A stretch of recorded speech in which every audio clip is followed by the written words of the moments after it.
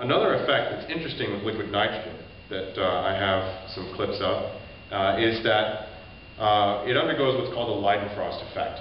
And that is an effect whereby liquid, when it's poured on a surface much hotter than its boiling point, will suddenly come to a boil at the surface, so much so that it produces almost a layer, in fact, a layer of vapor, which then suspends the drop above the surface.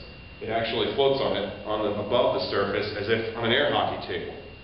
And the vapor is a very poor conductor of heat, so about 10 times less effective at conducting heat than the liquid would be. And so you get these drops skittering around.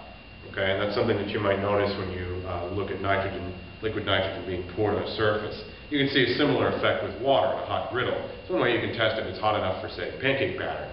You put some water on it, and if it skitters around and the drops last a long time, then you know it's hot enough. Here's the Leidenfrost effect for liquid nitrogen poured from a Dewar flask onto a lab bench. Notice the little droplets as they move across the lab bench. Some move quickly, some less quickly. This one right at the end in the middle of the screen. Here is the same effect with water on a very hot lab heater. You can see that when I drop the water right in the middle where it's hottest, the droplets skitter away toward the edge where it's not as hot, where they stop and boil away. Frequently, people ask, what would happen if you poured liquid nitrogen on yourself, or if you stuck your hand in it? Well, at least briefly, you wouldn't be harmed because of this Leidenfrost effect, named after Mr. Leidenfrost. He was an 18th century German nobleman, I think. Who else would have the spare time to look at things like this?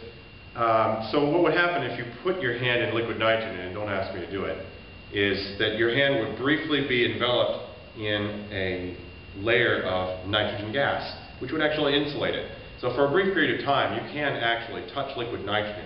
Although you're not really touching the liquid. You're touching a vapor which has evaporated due to the heat of your body, which is much hotter, of course, than the liquid nitrogen is.